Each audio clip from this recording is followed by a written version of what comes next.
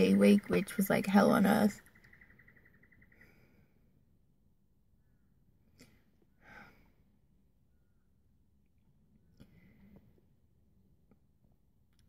I don't even know where to start, you know. I guess I was told, you know, when I was in hospital that if I did everything right, if I stuck to my recovery plan, you know, if I kept my shit together, if I took my medication, if I did things that made me happy, if I stuck to the plan, things would get better. And I mean, the truth is they've gotten worse. I used to think that life and, you know, your mind were on the same path, but you can be doing really well with your illness and your whole life can be falling apart and you can still feel like you're down. I was told today by a counsellor I was seeing and a case manager of mine, and she said to me, she said, "Jess, you need to stop pretending to be strong.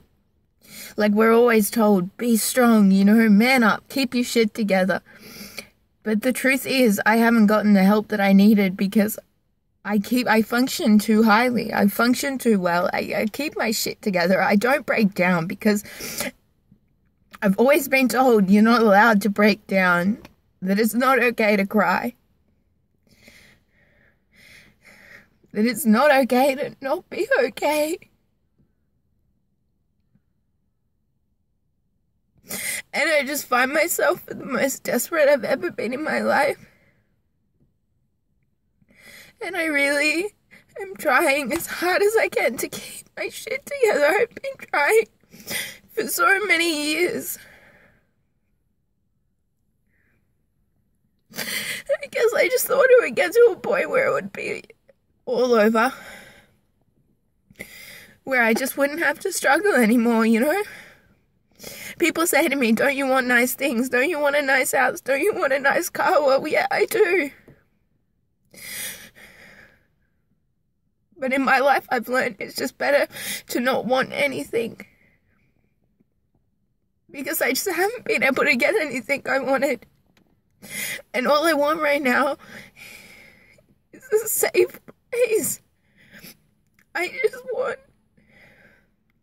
want a house. I want somewhere to live. I don't want to have to worry about what I'm going to eat or how I'm going to afford to live.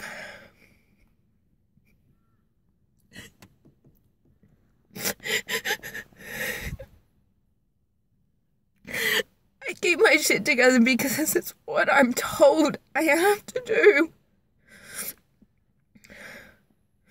And it's so hard, and I try so hard, and I get nowhere.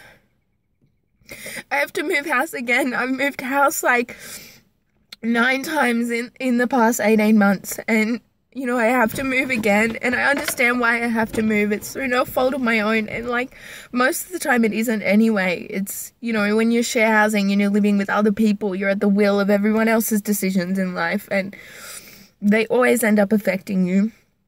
And this time I'm so proud of my housemate. Her stepdaughter's going to be living with her, and she suffers really extreme anorexia, and she's been in hospital, and they want to give her a safe place to live when she gets out of hospital. So she's going to go live with my housemate, which, you know, it makes me jealous. It makes me jealous that I wish I had parents that cared. That when I got out of hospital, that I had a safe place to go. But I didn't. I went into a very unsafe place, and then I moved into a house that I thought was safe, and it has been really safe, but now I have to move again, and I just don't know how many more times I can do it.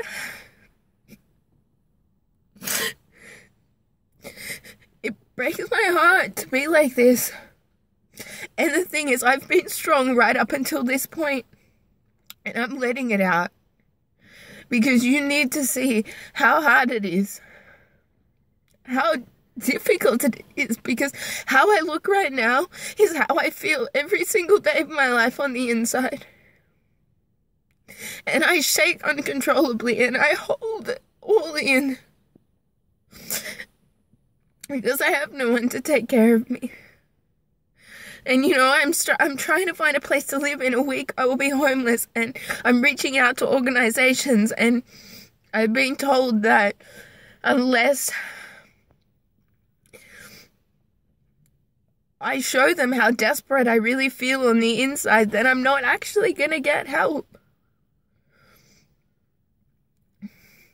Because there's no help for people that manage to function, who fight extra hard just to fit into society and function and do the things that they have to do, but are breaking apart inside, and they keep getting smashed again and again with life.